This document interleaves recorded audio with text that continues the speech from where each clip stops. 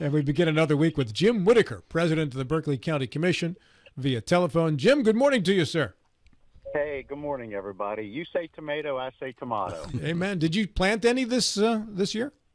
No, you don't want me planting anything. I tell you, my thumb's not that green. I'm really good at killing it, but I tell you, I'd rather leave that to the more experienced green thumbs. Jim, you're half Italian. You got to be able to grow a tomato. I can grow my size when I eat all that good pasta. That's about it. That's not a bad. He grows his own pasta. Yeah. Hey, you can do that now because you can make pasta noodles out of cauliflower. Jim, you're becoming big time. Last week on Hoppy's show, next week probably on Good Morning America, and who knows where you go next? Well, I tell you what, I like staying right at home here with you guys. So you all spoil me. So I'll just stay right here. How's that? That works for me, especially this morning at this time. You are in Emmitsburg this morning. What are you doing there, sir? We have a contract that's working on some rehabilitation of a tunnel here on a facility, and they had a lot of decommissioned piping, pipes that we took out, and I'm repairing some damage that the long term of rusting rebar and things like that. So, and now we're just finally doing the final cleanup and putting things back together. Are you allowed to say where you are, because it's quite the sight, by the way, there in Emmitsburg? It is, yeah. We're up here at the National Fallen Firefighters Memorial here at Emmitsburg at the FEMA location. Yeah. I recommend everybody visit there, by the way. Yes, it is. Very solemn sometimes when you're here and they're having an event going on. Are the tunnels large enough, Jim, for you to get some of your excavation equipment in? No. This was all small enough that we did everything by hand and had an access tunnel or an access, I guess, channel that we were able to bring everything out of, and so now we're putting it all back together to make it watertight again. Well, Bill was asking because, as you know, as he's getting older, he's shrinking, and he's looking for a little side work, Jim. So maybe some tunnel excavation. Give him a pick and send him in there for 8 hours. That's right. And once you get me down, Jim, on my knees, you don't have to worry about me getting up. I'm going to stay there for the duration. Send in a yellow jacket; he'll come running out. That'll move him fast. Well, I was lucky enough that they allowed me to come out of the tunnel. I think a few times they wanted to just seal me up in it, but that would have been a tomb of an unknown excavator. So. Amen. Yeah. Hey, Jim, you on Thursday, as well as many other dignitaries in the area involved, north end of the county in the CMC. I don't know. I wouldn't call it an opening because it's not like the factory's up and running yet. But this was a big marking event in the occasion of this company coming to the area. Yes, it was. It was the official groundbreaking. It's going to be pretty exciting. They have a multitude of products that they manufacture and ship around the world. But I think most of this is going to be like a lot of the recycled steel that's going to be claimed from other commercial facilities, and they're going to bring it to and their process is very environmentally coordinated to be low emission producing. They're going to remelt or smelt all the iron again and then return it back into a usable product. Jim, do you know what their target start date is for that? I think they're hoping for spring of 2025. Spring of 25. Bill? Yeah. Good morning, Jim. Good morning. The governor was up here along with several other state officials. The state, I assume, was very much involved in bringing CMC to the area, to the state. Is that correct? Yes, they were. They were very anxious to have CMC come to this area. And it's kind of fitting where they're putting it. It's in the location of the former DuPont property, and you know, when you kind of look at the history about how the steel was manufactured, a lot of it probably came from our own limestone quarries, and of course the dynamite that was made there at DuPont years ago helped produce the high calcium lime and or the stone in order to make the steel. So there might be some of the steel coming back to Martinsburg or Berkeley County that they're going to be reprocessing again. How much did the state put in as far as dollar-wise to encourage the company to come here?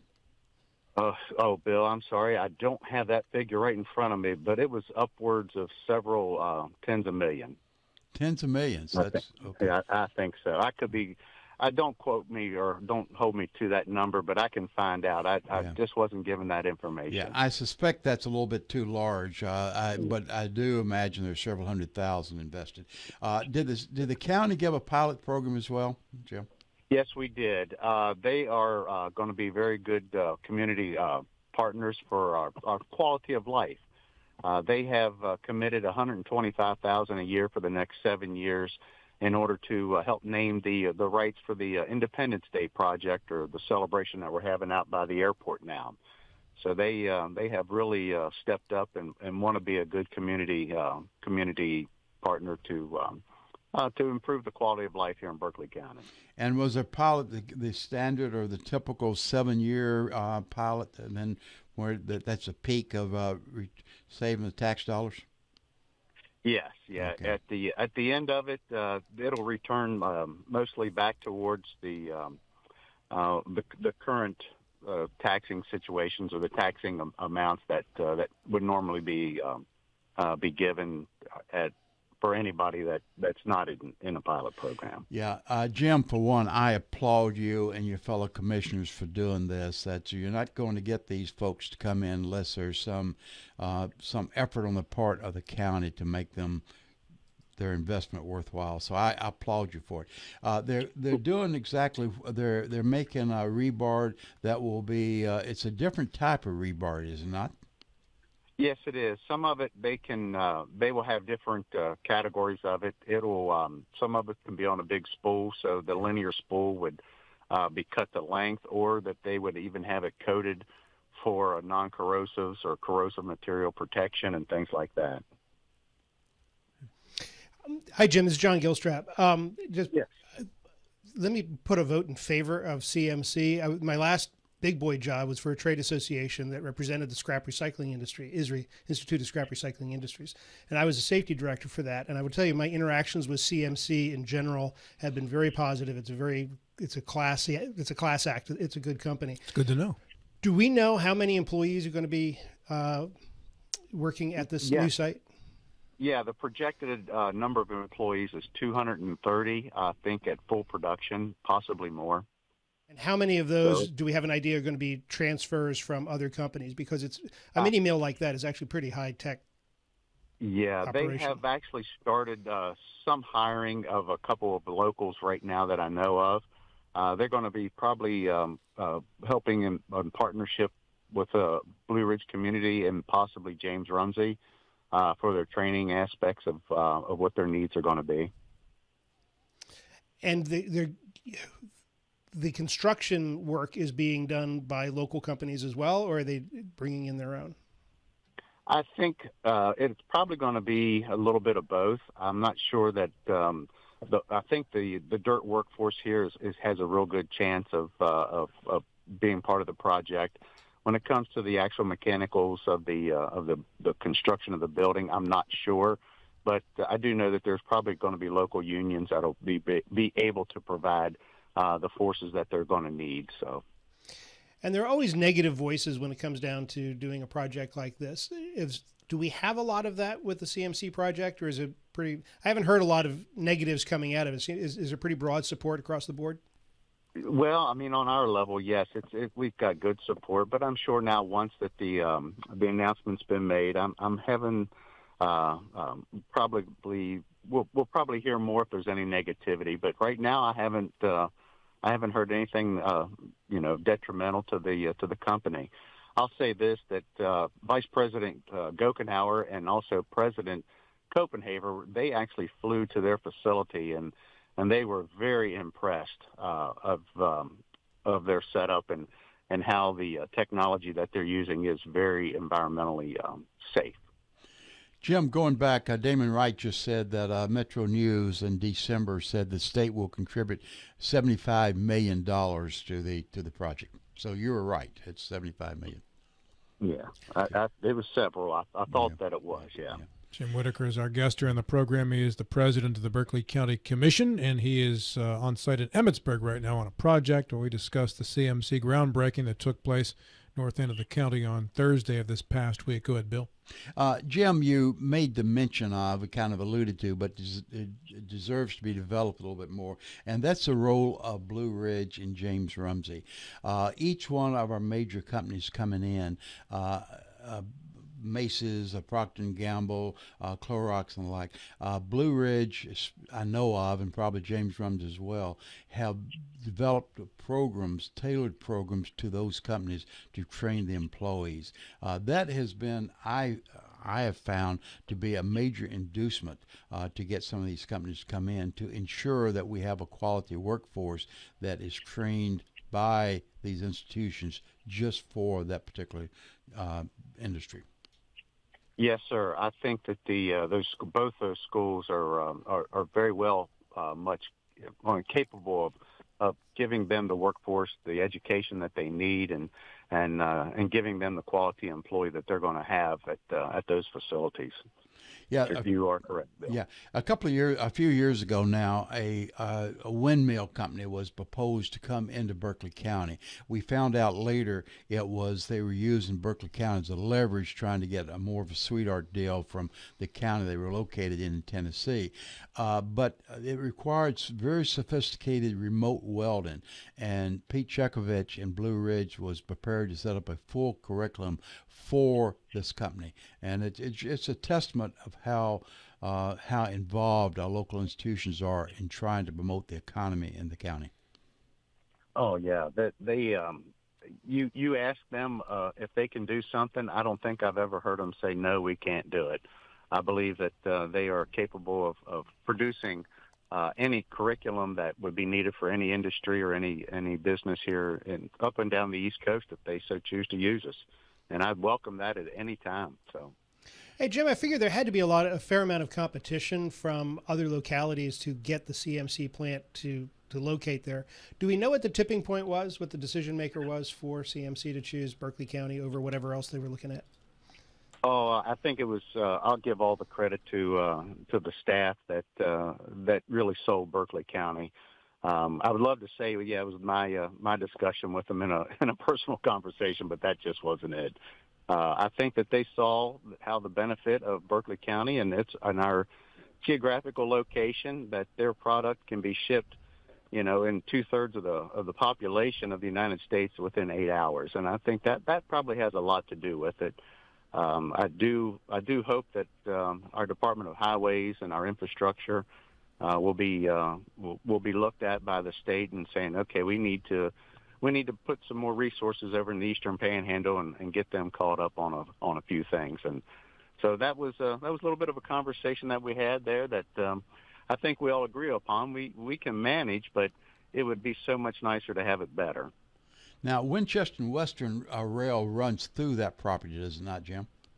It does, and they played an intricate role in being able to provide that rail spur and the service that CMC is going to need for their raw materials product coming in, as well as their material going out.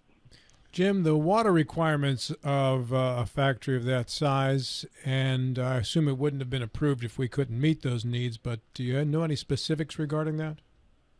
No specifics, but I think with the ability of the Potomac Water Works that Berkeley County PSD has, as well as the Public Service Sewer District, they will be able to accommodate anything that CMC needs. I'm sure there'll be certain aspects of it that will have to be monitored closely if there's a byproduct that may have to be taken care of a little bit different, but I'm sure all the environmentalists and the engineers are working on that. Does the county have anything to do with that, or is that all state monitoring? Most of that's going to be state monitoring. The county doesn't monitor itself. I mean, those types of things. So like the EPA or DEP, they'll be the monitors of it. Now, we're talking about the waste material from DuPont days of manufacturing. Is that what we're talking about, Jim? Well, if that does become like I don't want to call it problematic, but if there's any issues that they will have to be remediated, I'm sure that's when the departments will be able to come in and say, well, this is how it has to be done, and for I guess for the remediation of it. Yeah.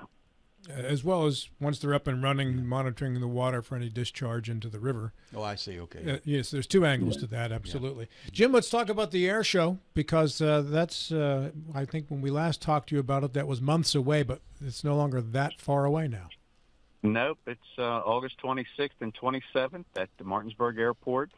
The air show itself will start at 3 in the afternoon, and it will go until 5 in the evening, along with several other events that would probably have like a kids youth area. There'll be, I think, projects that they'll be able to be hands-on, for fun times. But all the vendors have been selected, and all the shows, the sponsorships. We could always use more sponsorships, but the announcement of the air acts, they are ongoing, and we're still hoping for. We'd love to say the Jet Team, the Thunderbirds, or the Blue Angels, but that's not going to happen this year. But we do have several military jet acts that will be taken to the skies. Bill, how about the old aircraft, Jim? Are we still having some World War II? The commemorative, the commemorative Air Force will be having some of their aircraft being brought in. There'll be a lot of vintage other types of airplanes, and of course our local aviation group. They're going to have their private planes, some of their home builds out there, and you'll be able to walk by and look at the craftsmanship that we have at our own airport, and the abilities of fellow pilots that build these airplanes and fly them around quite a lot. So, looking forward to the days coming. Yeah, several years ago they experimented with having balloons here, but I assume there will not be balloons this year. I haven't heard of anything coming, but however, a balloon fest does sound like something to be looked at. I believe that would be a pretty neat event, because they say the early morning rise of a balloon it can be very calming. Yeah, I think Nick Dale has addressed this in the past, and the balloons are so fickle in the environment they can operate. If it's too windy, they cannot be used, cannot be launched. If it's not enough air, there's several factors involved. So the last time we had the balloons, they sat on the ground the whole time. So. Yeah, that is definitely an item that you would have to deal with. That's at any balloon event anywhere in the in the United States. The wind does play a big factor on even air shows. There's clouds. You don't want to be up in the clouds too much.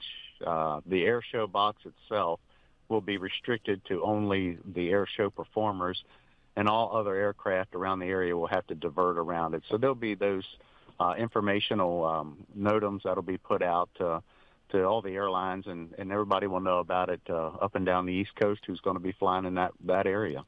How many air shows do we have in the immediate vicinity, Jim? I'm talking about in Pennsylvania, Maryland, and Virginia.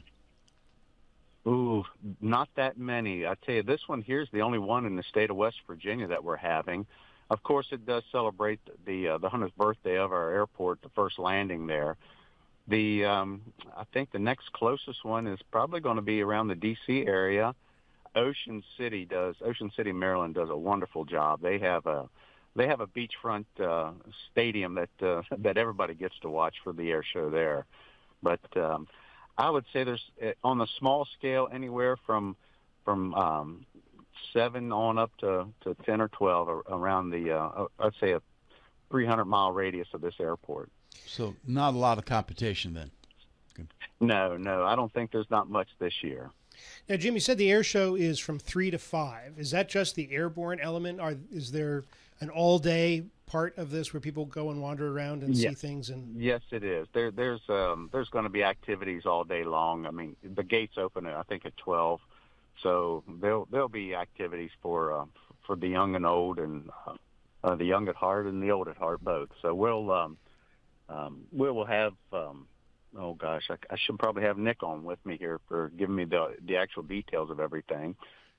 But yeah, it'll be an all day affair, because I do know that in the evening they do have. I think we were talking about having a fireworks display in the evening, so that will linger on into the evening very well after the sun kind of goes down. Sounds like a great opportunity for a vendor to sell reclining lawn chairs to go in. It will be. Yep. Yep. I would say if you have one to bring, I would highly recommend that you bring a lawn chair with you. And a good pair of sunglasses. Yeah. County Commission President Jim Whitacre is our guest here on the program. Jim, I remember covering these years ago in the 90s. The stealth bomber did a flyby the one year.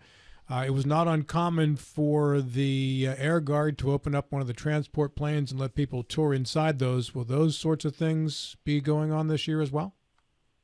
Yes, they are. They're going to have one of the C-17s that's going to be over there for the for their display and take a look at. You'll be able to enter on and see all the activities that the Air Guard performs and how they go about their missions.